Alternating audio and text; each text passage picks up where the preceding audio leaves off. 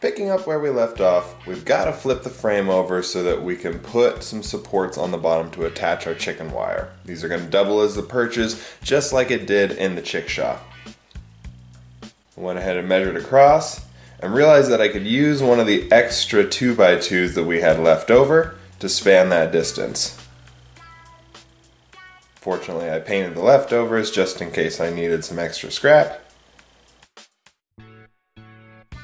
And I got a nice snug fit. Again, with those snug fits, a hammer is a nice way to make any fine adjustments you need. Once it's in, you want to go ahead and measure your sides, make sure you've got your right length, and cut some perches to fit. I'm using some extra cedar that we had left over from the deck, and then I'm going to fashion in the front, and do the same thing there in the middle and in the back. Bottom's looking pretty good. We've got some 1-inch chicken wire left over from an old coop that was on the property back when we first moved in. And it was fine, but it was a static run, and we're interested in doing mostly mobile stuff with our chickens. But we did save all the chicken wire from it, so I'm going to try to repurpose some of that. It looks like it's about 4 feet wide, which should give us just about what we need to cover the bottom with one sheet, which will be great. Unfortunately, I ran out of poultry staples while we were putting the chicken wire on the sides, so I'm going to have to go to the hardware store and get a little bit more of those.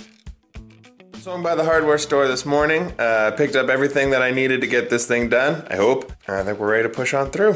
So the plan is we've got these are going to be our axles for the wheel. Each one's going to get one. We're going to start with a washer on there. Just stick this through there. Another washer onto here. And then this system is going to mount onto this, and I got these little U-shaped straps. I'm going to mount 3 of them on this so it's really well secured onto this.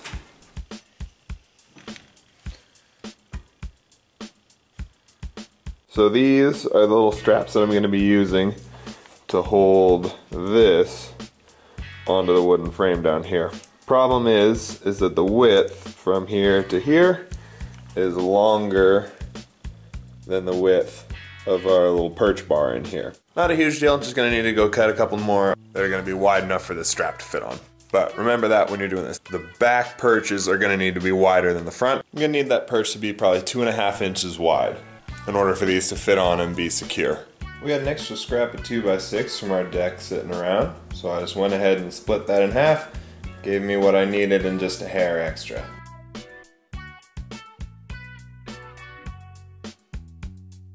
Cut them to the right length, fit them in where the old perches were, and screwed them in place.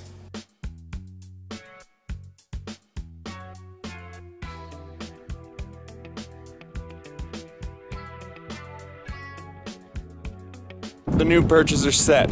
Now we're gonna get the chicken wire fashioned down to the bottom before we put the wheels on. Just like with the hardware cloth, bring it over and tack in the corners and sides, stretching tight as you go. I trimmed off most of the extra, but then I just went ahead and folded it on the side. It was just a little bit over and I didn't want to spend the time cutting. I did cut a little bit extra out in this space. That's where the wheels are going to go, and I wanted it to sit pretty flat.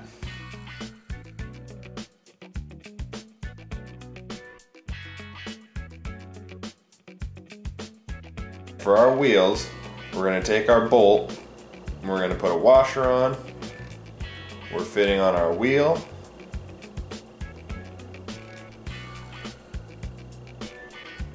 And then another washer on top of that.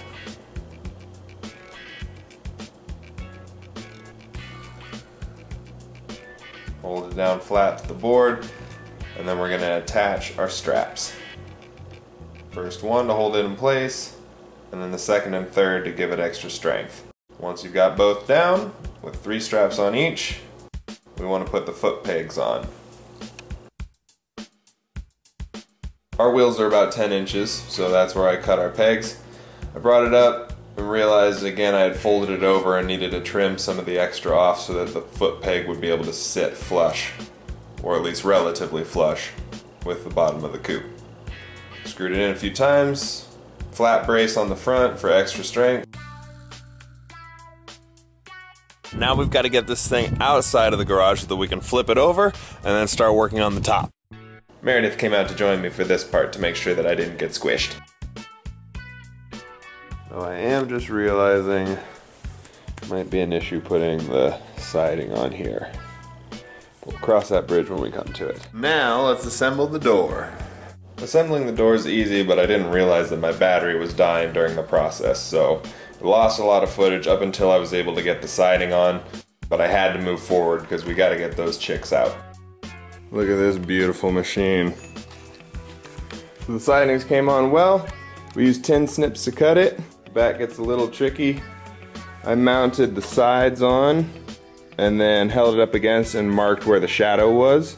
So if you're going to be marking this, with the white material, you can see the shadow comes through if you've got a light source on the other side. So held it up and just marked that with a pen and cut it out. We've got to get the roof done. We've got to get some of the plastic on top, put it down with the hinges and get a latch. And once we do that, this wagon is ready for chickens.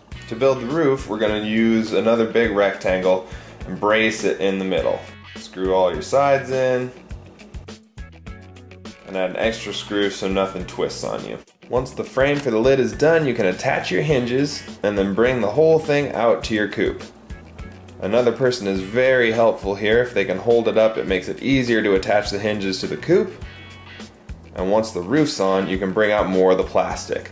The plastic is just wide enough that 2 sheets will stretch across to cover the coop, which was a great realization. Less work, here's my happy dance. Start tacking it in all the way around. Don't want this to blow away. And then you can attach the lock so that the lid won't open unless you want it to.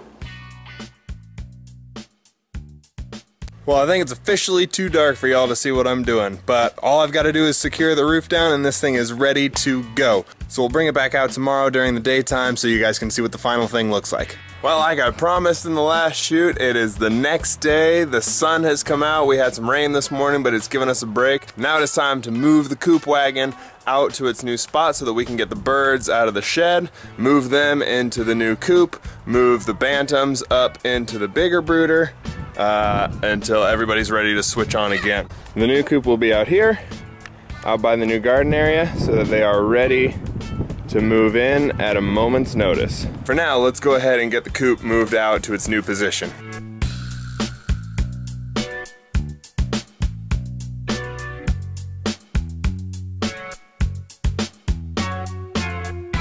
It's a few mornings later, and guess what?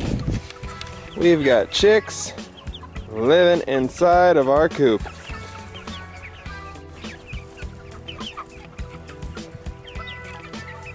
So these birds have been in here for, what, 2 nights now? And they'll probably be in here for another few weeks while they get a little bit bigger. And then we'll move them off with the big flock. But it has successfully kept them safe for the last few nights, so I am very pleased with how this coop is working out. So, thank you guys for tuning in and checking it out. Good luck to you, let us know how you do, and we'll catch you next time. Thanks for watching, everyone.